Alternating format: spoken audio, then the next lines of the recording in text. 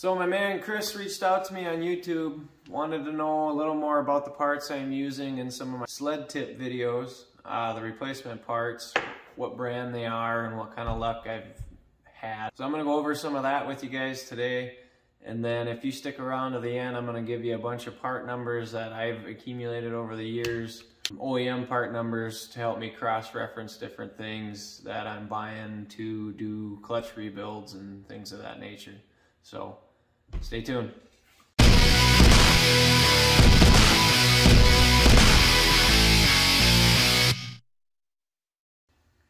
When it comes to most of my Arctic Cat clutch rebuild videos, the aftermarket parts I'm using are mostly SPI.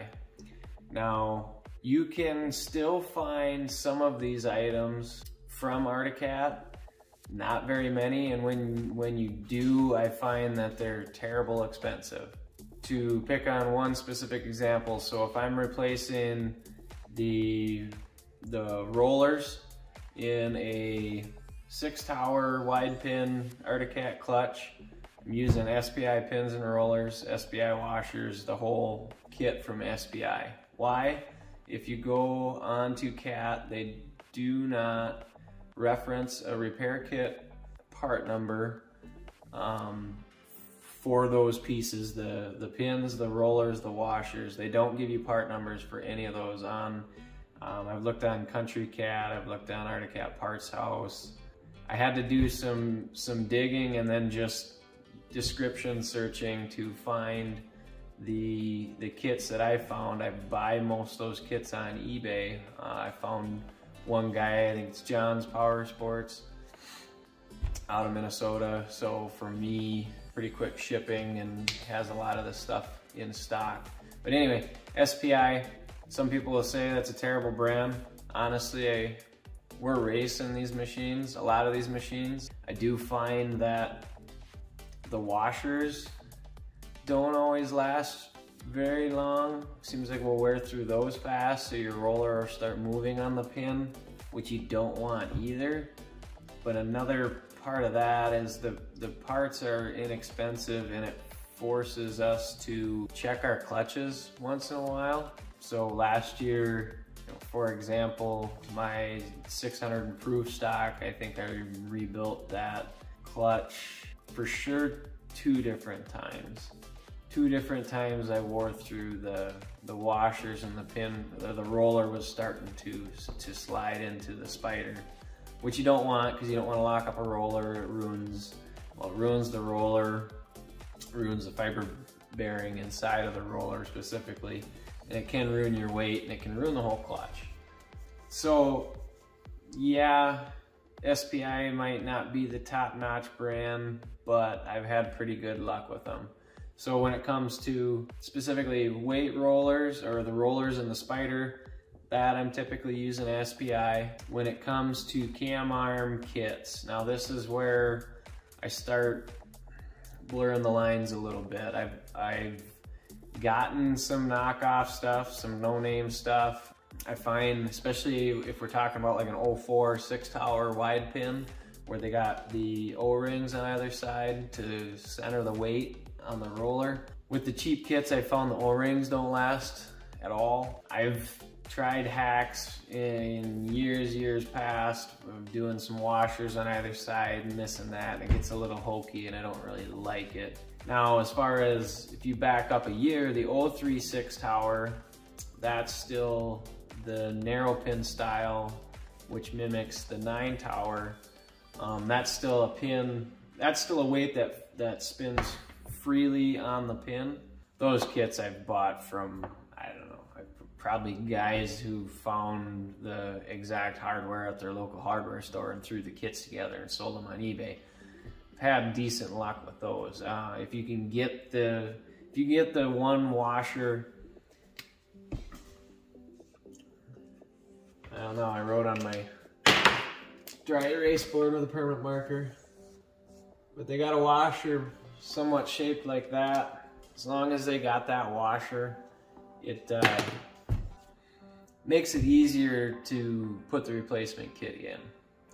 So I guess long and the short is, if we're talking either the late 9 towers, or any 9 tower for that matter, and the early 6 towers with the narrow pin, the cam arm kits are what they are. Now the main thing with those 2 clutches I just described, the early 6 tower and the 9 towers, are the fiber bushings inside of the weight. Those are something you want to make sure you're getting a quality bushing, bearing, whatever. Everybody calls it something different. It's a fiber bearing.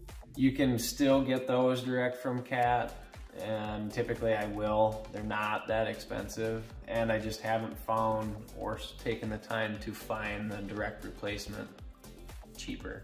What I recommend everybody do whenever they're starting to either have issues or try to get ahead of any clutching issues is just go through my sled tip videos that show you how to take them off. I show you how to take them apart, clean them, show you how to put them back together, and I believe they all show you how to put them back on too, and what the torque specs and etc. Go through those videos, go through your clutches, take them apart, clean them up, rebuild them back to basic condition. By basic condition, I mean, how did that thing come off the line in the factory? Get everything set to factory settings.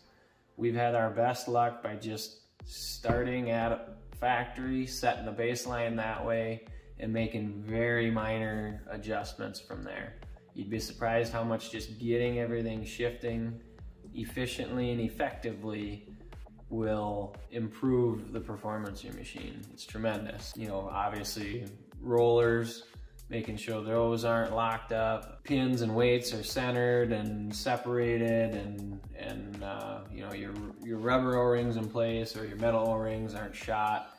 Stuff isn't sliding into the side of the sheaves. Your clutch offsets, when you mount your clutches, that kind of stuff all plays into this. If you can get stuff set to how it's supposed to be, you know, correct belt lengths, you know, OEM Cat belts if possible. We actually run Daycos on all our race stuff, so had good luck with Daycos. That's another one you can just cross-reference the number, you get the right width, the right circumference, and haven't had any issues that way.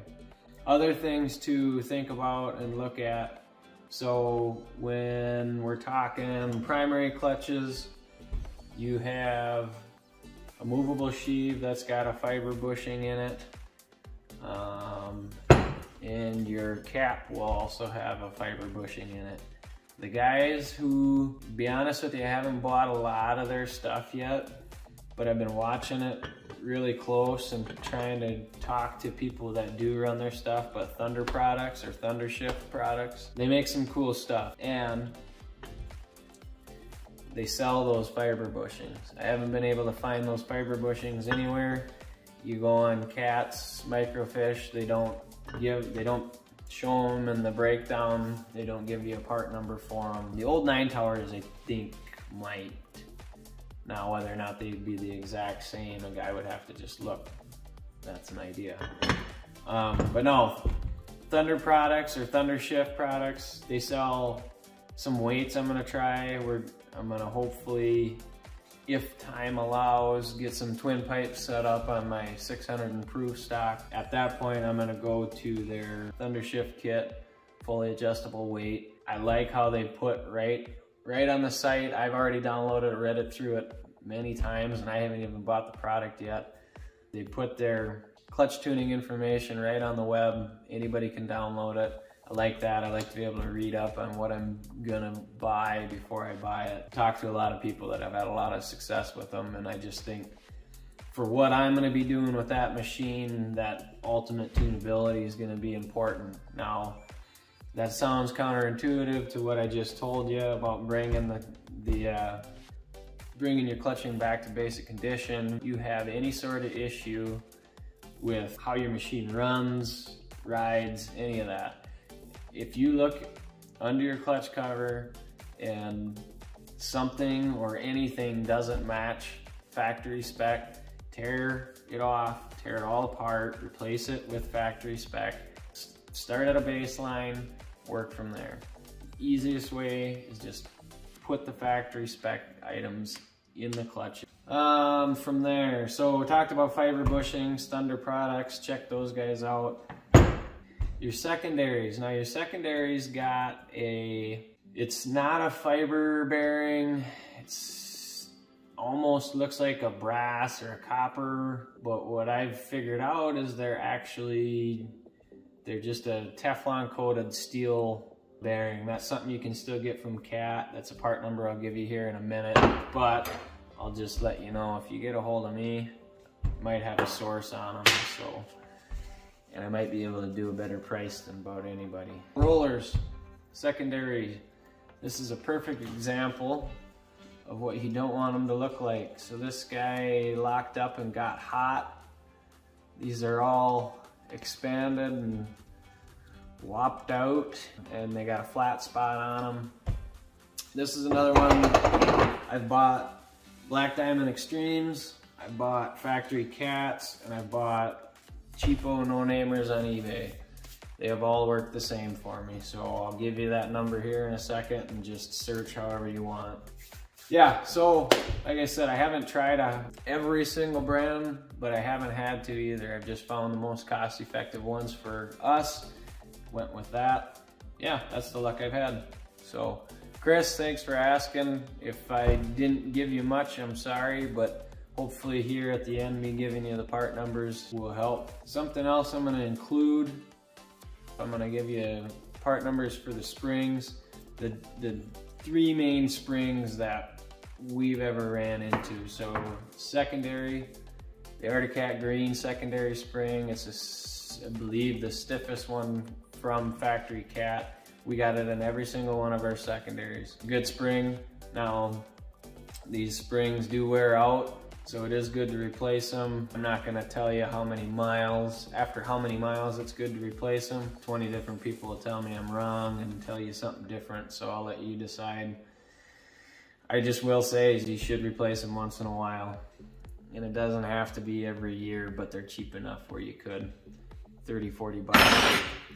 Then for primary spring, this is a nice old one that we replaced. As you can see, the paint's all chipping off it, but yellow with a white stripe. You're running pretty much anything 1998 and older, 1998 and newer, being a 9 tower or a 6 tower.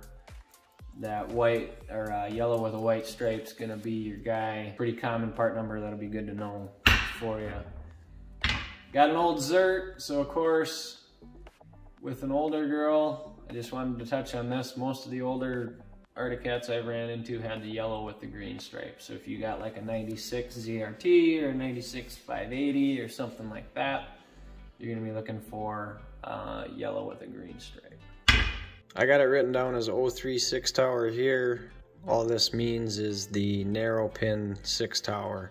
That early 6 tower I referenced earlier in the video. So your cam arm repair kit, that's your part number that you can use to reference. And then this is the cam arm, the fiber bearing I was talking about, that's inside the weight on this style. That's your part number you can use for that. Your 04 6 tower, what everyone calls a wide pin. So this is still the 6 tower, but it has a wider pin with the set screw that locks the weight to the cam arm. So there's your cam arm repair kit, your number you can reference.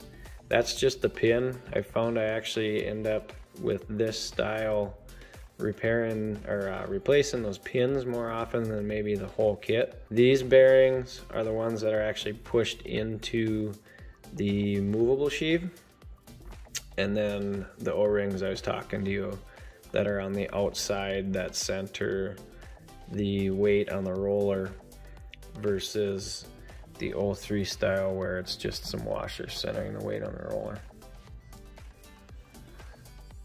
Spider rollers.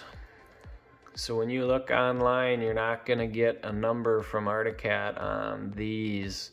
I don't remember exactly how I did end up coming across these. I want to say it was probably from Team Arctic performance manuals that I've gotten over the years, where I did end up finally finding a number and able to start chasing that down and cross-referencing it. As I mentioned here, so this is the whole kit. I'm searching this and buying this on eBay. I think it was John's Performance is one of the guys I was getting these from. Like I said, SBI, the ones we're using. If you got 9 towers, the old school 9 towers, that's your part number you're gonna wanna cross-reference for the rollers in your Spider for those style of clutches. This, I believe, is the narrower style.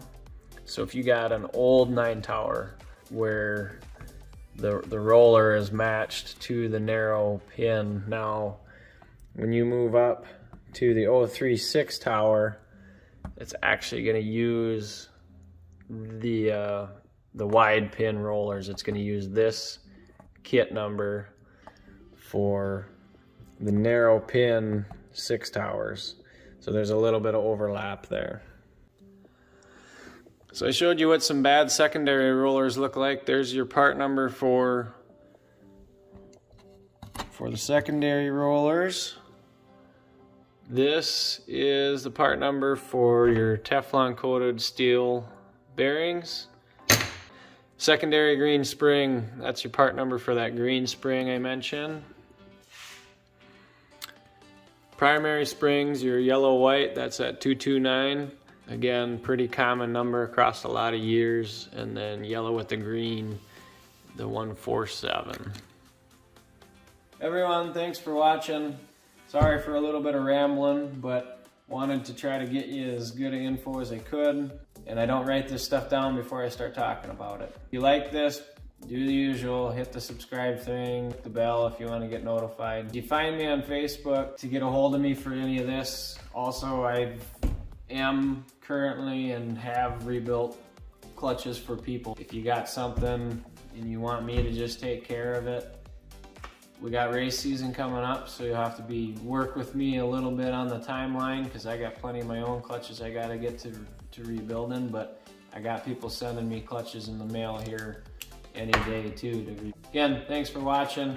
Subscribe, throw a comment down if you didn't like it. I like screwing with you too, so be sure to leave me a comment.